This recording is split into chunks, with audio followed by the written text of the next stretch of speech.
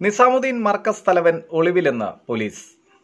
എന്നാൽ താൻ ഒളിവിലല്ലെന്നും phone switch off ചെയ്ത് താൻ സ്വയം നിരീക്ഷണത്തിലാണെന്നും മൗലാനയുടെ ഓഡിയോ സന്ദേശം പുറത്ത്. ഇതേ തുടർന്ന് ഇയാളെ തൂക്കിയെടുത്ത് അകത്തിടാൻ ഒരുങ്ങുകയാണ് ദില്ലി പോലീസ്.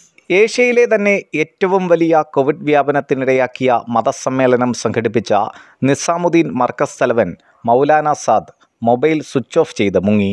സാദ് അറസ്റ്റ് ഭയന്ന് ഒളിവിൽ പോയതെന്നാണ് ദില്ലി പോലീസ് വ്യക്തമാക്കുന്നത്. അതേസമയം താൻ സ്വയം നിരീക്ഷണത്തിലാണെന്നും ഒളിവിലല്ലെന്നുമാണ് മൗലാനയുടെ പരിവേദനം. ഇത് കാണിക്കുന്ന ഒരു ഓഡിയോ ക്ലിപ്പും കക്ഷി കഴിഞ്ഞ ദിവസം പുറത്തുവിട്ടിരുന്നു. ഇതോടെ സകല പൊല്ലാപ്പും ഒപ്പിച്ച ഈ വിരുദ്ധനെ തൂക്കിയെടുത്തകത്തിടാൻ ഈ ശബ്ദ സന്ദേശത്തിൻ്റെ IP അഡ്രസ് കണ്ടുപിടിക്കുന്നതിനായി ക്രൈംബ്രാഞ്ച് സൈബർ വിദഗ്ധരെയും നിയോഗിച്ചു കഴിഞ്ഞു.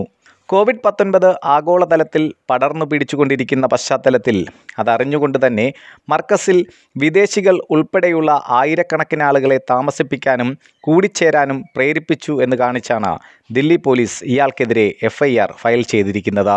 സാദിനെ പൊക്കാൻ വിവിധ സംഘങ്ങളെ ദില്ലി പോലീസ് ഇതിനോടകം തന്നെ നിയോഗിച്ചിട്ടുണ്ട്.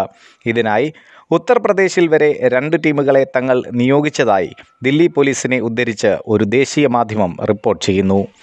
ഒരു സംഘം ഇയാൾ ഒളിച്ചു താമസിക്കാനിടയുള്ള പള്ളികളും പരിസരങ്ങളും നിരീക്ഷിച്ചു വരികയാണ്. അതോടൊപ്പം മൗലാന സാദിൻ്റെ ബന്ധുക്കളെയും പോലീസ് ചോദ്യം ചെയ്തു വരികയാണ്. പോലീസ് FIR രജിസ്റ്റർ ചെയ്തുവെന്ന വാർത്ത പുറത്തു വന്നതോടെ ഇയാളുടെ ഫോൺ സ്വിച്ച് ഓഫായി. ഇയാൾ എവിടെയാണെന്ന് അറിയില്ല എന്നാണ് മൗലാന സാദിൻ്റെ ബന്ധുക്കളും അനുയായികളും ആണയിട്ട് പറയുന്നത്. രാജ്യത്ത് കൊറോണ വ്യാപനം ഇത്ര സങ്കീർണവും ഗുരുതരവുമാക്കിയ തബ്ലീഗ് സമ്മേളനത്തിൻ്റെ പ്രധാന ആസൂത്രകൻ ഇയാളാണ്. തബ്ലീഗ് സമ്മേളനത്തിൽ പങ്കെടുത്തവർക്ക് വലിയ സംഖ്യയിൽ കോവിഡ് സ്ഥിരീകരിച്ചത് ആശങ്ക ഉയർത്തുന്നുണ്ട്. ഇതോടെയാണ് രാജ്യത്ത് വലിയ തോതിൽ വൈറസ് ബാധിതരുടെ എണ്ണം വർദ്ധിച്ചതെന്നാണ് ആരോഗ്യവകുപ്പും പറയുന്നത്.